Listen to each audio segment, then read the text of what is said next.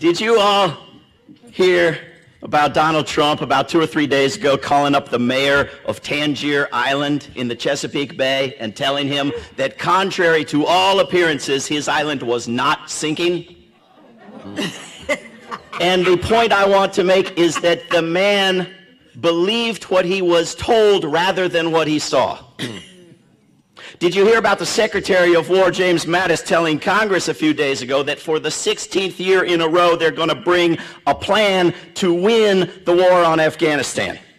And Congress either believed it or they've been paid enough to act like they believed it.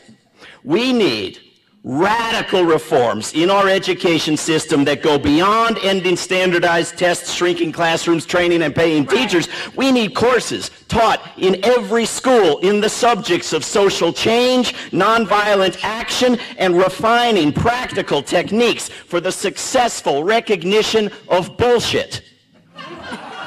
And I include in that the idea that there is something violence can accomplish in the world that nonviolence cannot accomplish better. That's bullshit.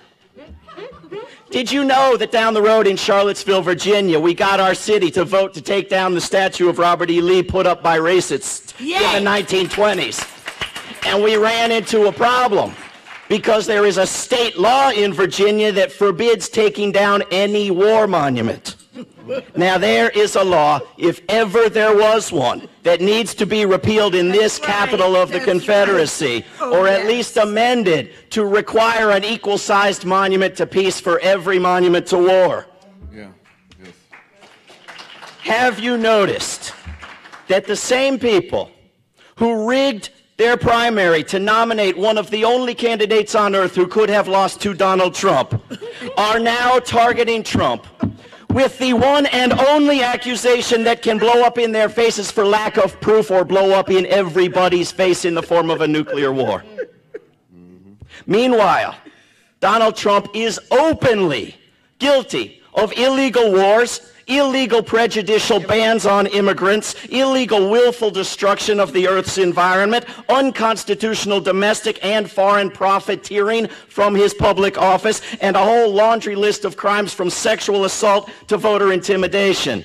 Nancy Pelosi says do nothing. Sit back, relax. The man is going to, and this is her new word, self-impeach. I respectfully suggest that people no more self-impeach than wars self-end, guns self-ban, police self-reform, energy systems self-convert, schools self-improve, houses self-build, or planets self-protect themselves. The only strategy this mindset is going to lead us to self-destruction. Congress clearly will not self-govern.